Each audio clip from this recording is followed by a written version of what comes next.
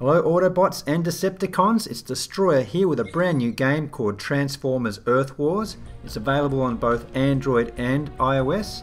It is in beta at the moment, so it's only available in the Australia, New Zealand and Netherlands App Store, but it will be globally released very shortly. In this game you must choose a faction, either Autobot or Decepticon. I will explain the differences in another video later on. But in this video I will be showing you the Decepticons. So we will run through the introduction and the first campaign, which is called Get Megatron. I'll try and cover all the basics here in case you're not familiar with this style of gaming. In the tutorial here we're going to build some defenses because we will be being attacked by the Autobots shortly. So we're going to build the most basic defense here, which is called the autocannon. It only fires at ground troops. So anything less than 5 minutes you can skip for free. Now we are going to get attacked now. I will skip most of the dialogue. You can read through all of that at your own leisure when you play the game. So we're just going to get attacked by one bot here, which is Jetfire. Jetfire is an Autobot and he is an air troop. Just for demonstration purposes, he is quite weak and he gets shot down pretty quickly. So now we're going to build our base up even further. We've been given a warrior crystal and we can use that at the space bridge to let more Decepticons come through. You can buy crystals with the premium currency there, however we have been given a specific warrior crystal to use. So we go into the space bridge and we're going to use that crystal. This one specifically will give us a warrior. There are 5 classes: warrior, air, special, gunner and medic. Now the bot we get here will be bludgeon, which is the equivalent of Ironhide from the Autobots. They both have the rush in ability. So he's a 1 star. There are 4-star levels to the bots. 1 star can be upgraded to level 20, 2 star to level 40, 3 and 4 star goes to 50 and 60. So now we have bludgeon on our side. We're going to build some more. We're going to build a harvester first. You use alloy to build energon harvesters and energon to build alloy harvesters, as well as the storage. So now we can produce and collect some resources. We need somewhere to store it, so we will build the storage next. Now these are under 5 minutes, so you can skip them for free. So now that we have the enough storage to upgrade our headquarters, we're going to go and do the campaign and get some loot so we can upgrade the headquarters.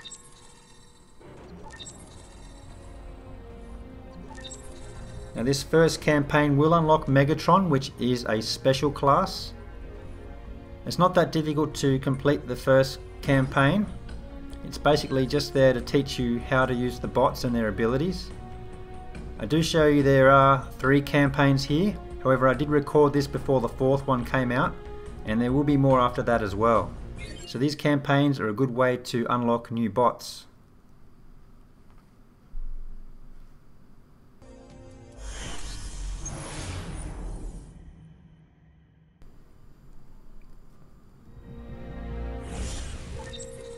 This base has a couple of resource harvesters at the front and an autocannon just behind that, behind the walls, and there's a headquarters behind that. Now you can only deploy your troops in the area where those green arrows are. It would be better for a ranged troop to attack the headquarters from the far east side, however the melee troops would be in range of that autocannon. This tutorial wants us to specifically deploy our troops right here in front of the harvesters, and this is to demonstrate their abilities.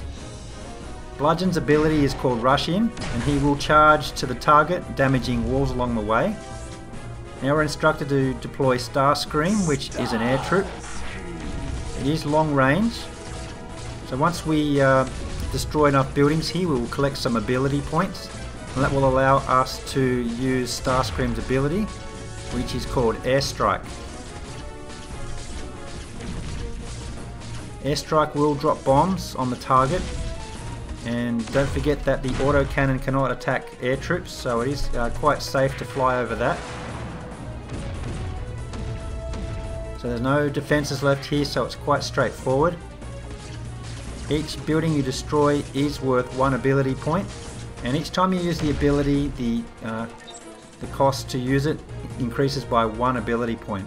So you really need to use all of your bot's abilities to save on ability points. So we managed to get some resources there.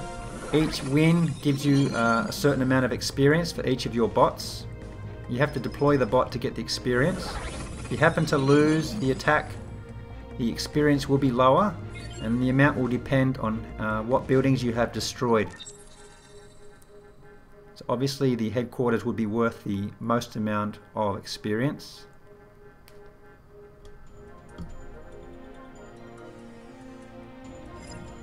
So now we can upgrade our headquarters to level 2. That gives us access to a whole lot of buildings there, new walls. So that's less than 5 minutes, we can skip that immediately. We still have some leftover resources.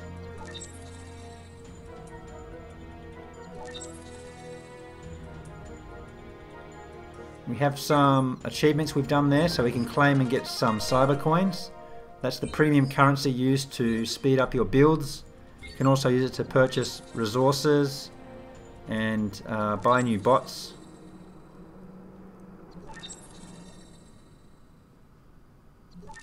So I'll let you enjoy this storyline on your own time. So we'll skip through this.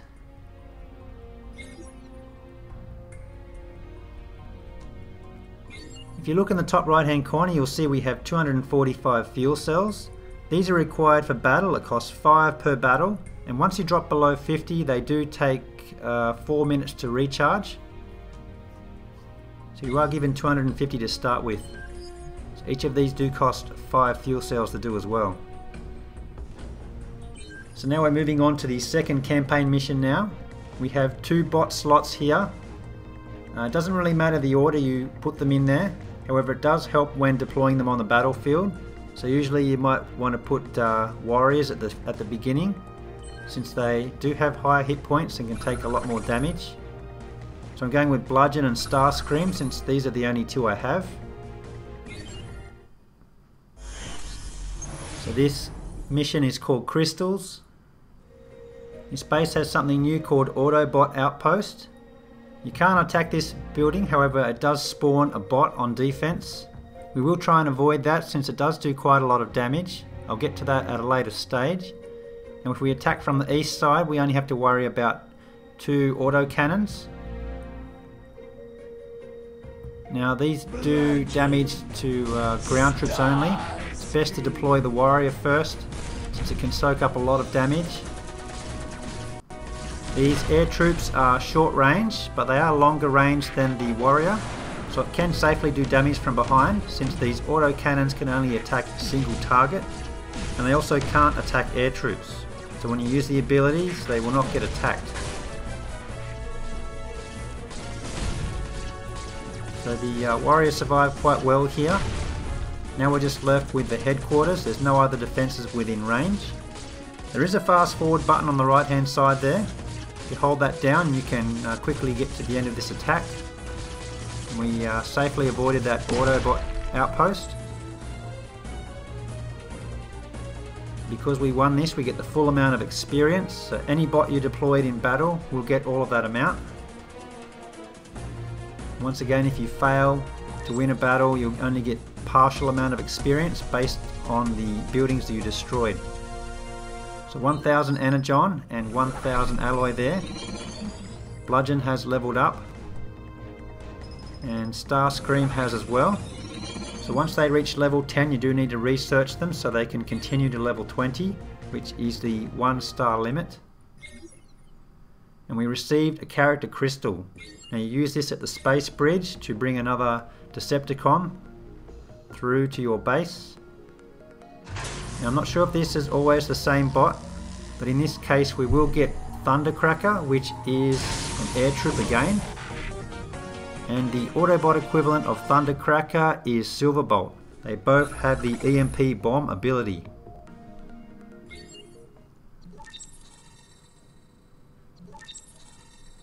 So now we have 1 warrior and 2 air troops.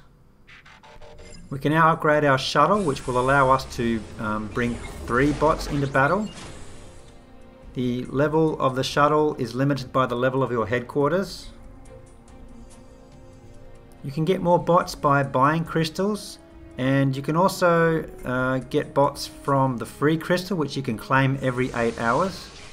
So if you go to the space bridge, you can say get more, and in the menu there is a free crystal which is available every 8 hours.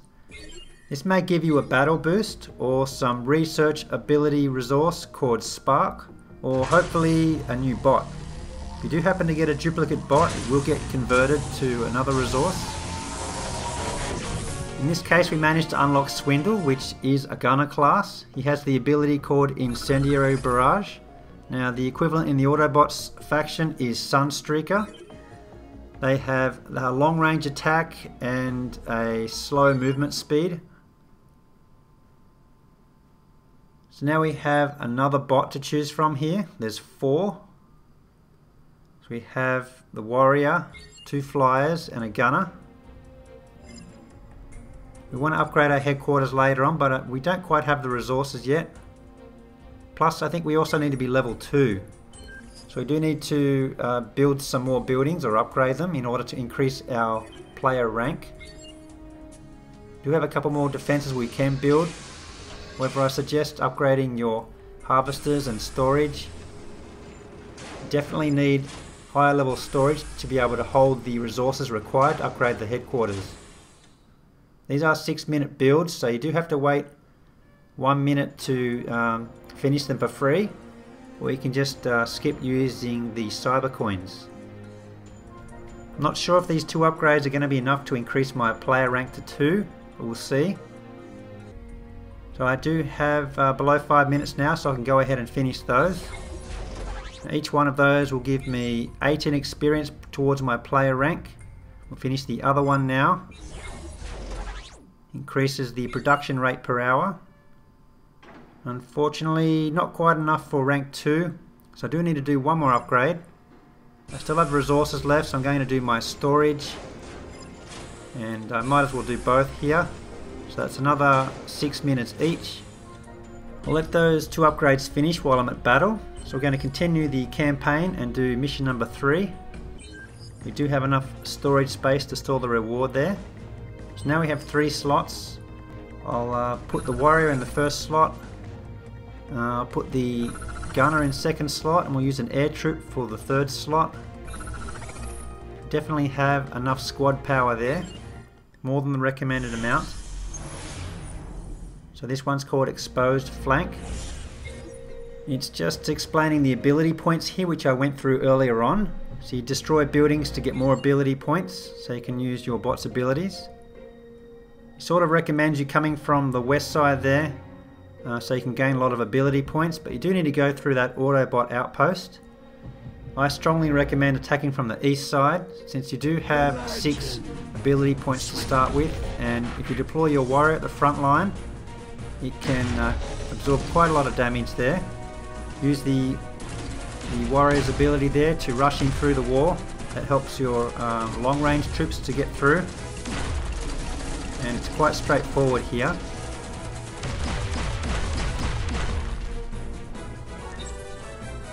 So once again I held down that fast forward button to finish quickly. It's quite handy.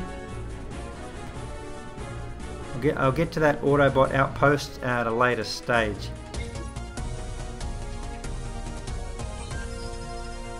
So leveling up these bots nicely here. The higher they go, the higher their hit points and their damage. It doesn't upgrade their abilities, you can do that separately. However, the abilities is a percentage factor of your primary abilities, primary damage. So now that storage is upgraded, we do get to player rank 2. You get some shards there, which I'll explain at a later time. And we'll go ahead and finish the Energon as well. And I'm not sure if we have enough for the headquarters, I don't think so. Just a little bit short on alloy and the energon actually, so we need to do one more battle. Go back into the campaign, the 4th one. The rewards get higher and higher, but the attacks get harder and harder. So once again, the warrior at the front line, Swindle, which is the gunner, and Thundercracker, the air troop. It's a good combination. It's good to mix them up, especially with the abilities. Bring in different abilities. Speaking of abilities, there's currently about, I think, 22 unique abilities and 27 Autobots in both factions. So here we have a new defense which is called the laser turret. Now this attacks air and ground, so be careful with your flyers. When you do use the abilities, they will take some damage from that when they fly over. So it is best to take down the laser turrets before using your air troops. However, the damage isn't that high, so I tend to just ignore that. And I do have some other abilities here I'm not really using at the moment. Some of them are better used for when there's a lot of defenses around. So rush in is quite good. If that warrior dies, the long range troops will take a lot of damage. I should have used the EMP bomb to show you how that works. That actually will disable the defense. It's quite handy. That would have been a better choice here. That would have kept the warrior from taking damage.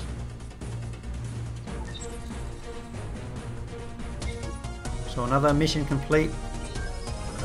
Good loot, good experience. You will get them to level 10 rather quickly.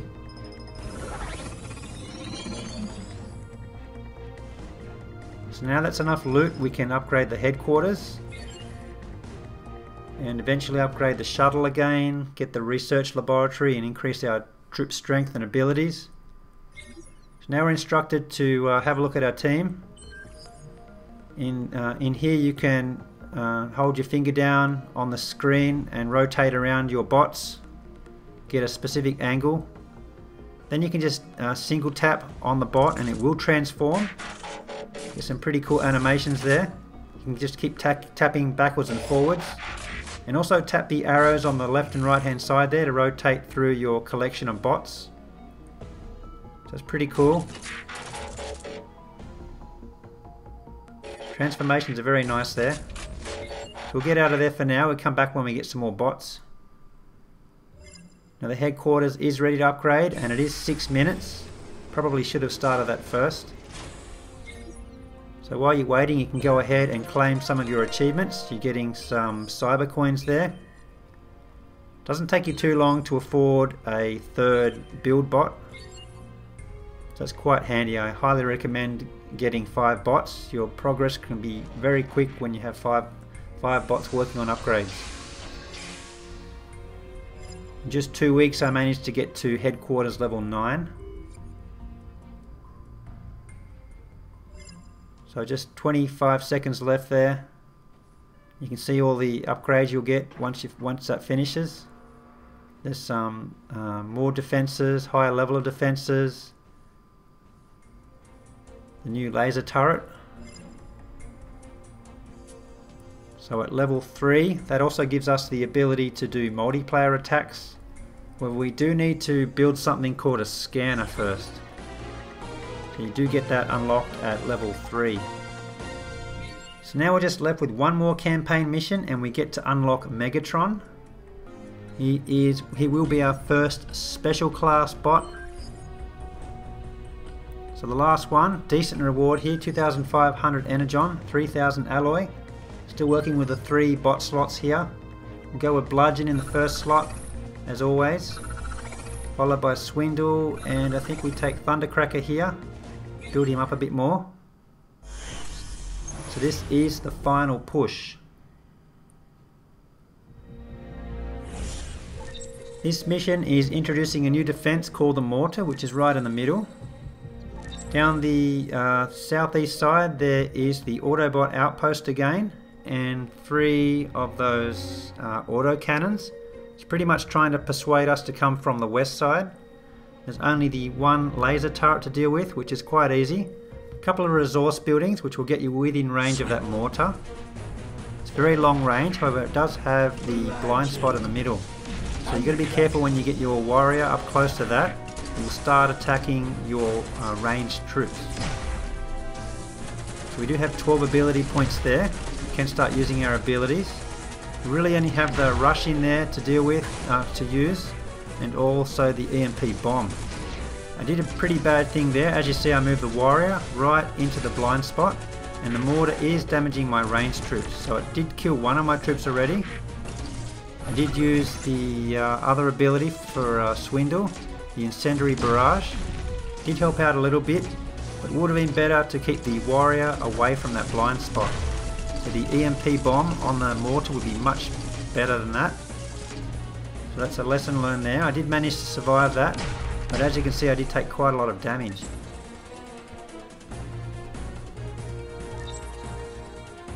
So Megatron, here he comes. We claim our reward here, and we'll have a special class crystal which we use at the space bridge. Almost got Swindle to level 3 there. Thundercracker's up to 3. It's increasing his hit points and damage. So there you have it. It's actually called a leader crystal, which will specifically give you Megatron. So here at the space bridge we can unlock him. He will always be a 2-star since that is the lowest he has. He can be upgraded to level 40.